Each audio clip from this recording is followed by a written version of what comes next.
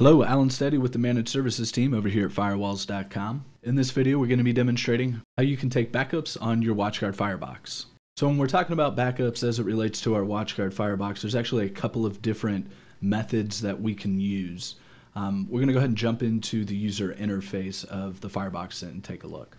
So down here under System, you'll see that we have a couple of options. There's this configuration file, where we can download a file of our current running configuration and we can import that into Policy Manager.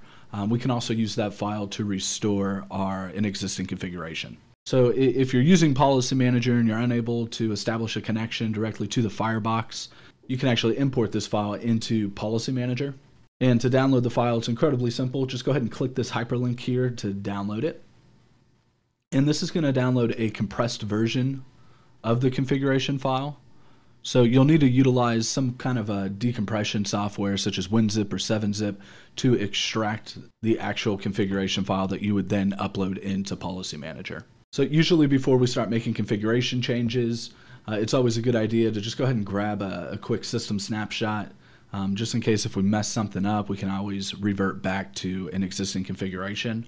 Now let's go ahead and take a look at our backup and restore image option, where we can see that we have a couple of different tabs here. We have a Firebox as well as a USB option, or these two different tabs.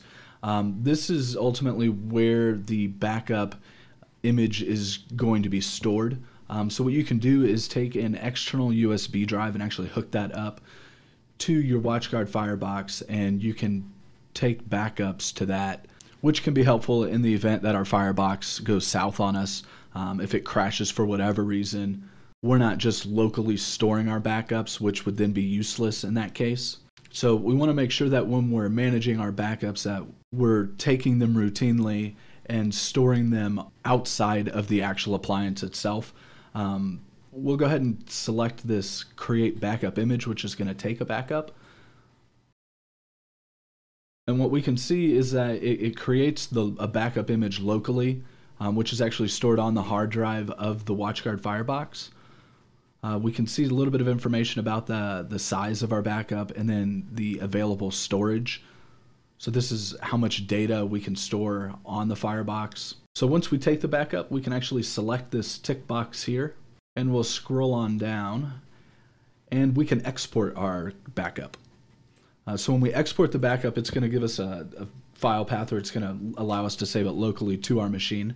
We'll want to enter in a nice strong password.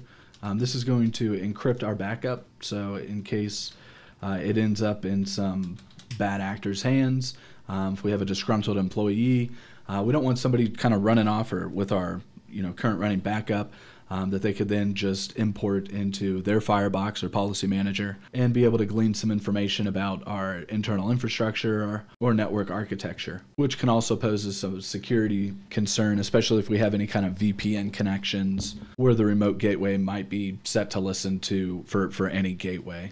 We'll select Save. And we can see that it's downloaded the backup to our local system, which then we can move and place those wherever we would like. And that's it. I hope you found this video helpful. If so, give us the thumbs up below. And be sure you're subscribed to our YouTube channel so you're notified of future video releases. And come and check us out at Firewalls.com. It's www.firewalls.com. Thank you for watching.